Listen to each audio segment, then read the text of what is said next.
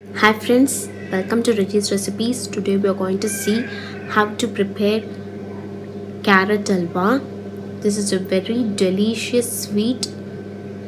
This can be prepared instantly with the available ingredients. So let's see how to prepare. So first take a pan and add 2 spoons of ghee. Then add the raisins, cashew nuts, badam and pista, and just salt them until it gets to a brown color. Then we can add the carrots. I'm adding 4 to 5 carrots.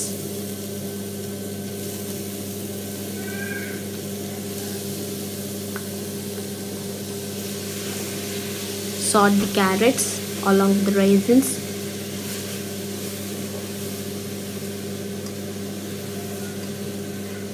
So after 2 minutes of sauteing, we are going to add the boiled milk.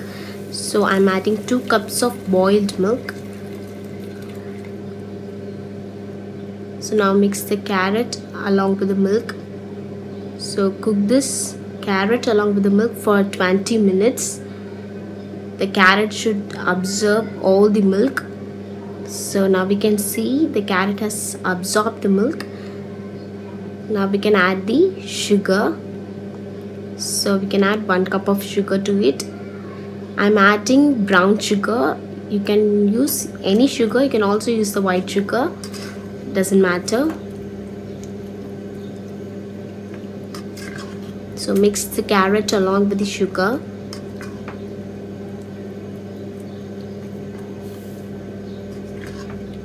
Cook this until the sugar gets fully dissolved. So now we can see the sugar is fully dissolved and the ghee is oozing out. So now everything is cooked well. So now we can add the cardamom powder, half teaspoon, and just mix along with the carrot. So now the carrot halwa is ready. The delicious carrot halwa is ready to serve. So try this recipe in your home. This is very sweet and yummy. You can prepare this at any time. So just try this. So thanks for watching. Thank you.